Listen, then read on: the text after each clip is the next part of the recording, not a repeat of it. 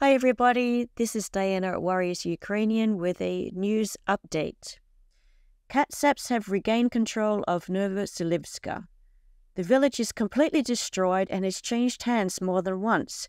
In recent weeks, the enemy has significantly increased its pressure, managing to occupy Kuzumnivka station and the landings above Saban Yar. It was here that an epic battle involving the Predator once took place. According to one of the fighters, it is known that the front line is actually running along the edge of this small village.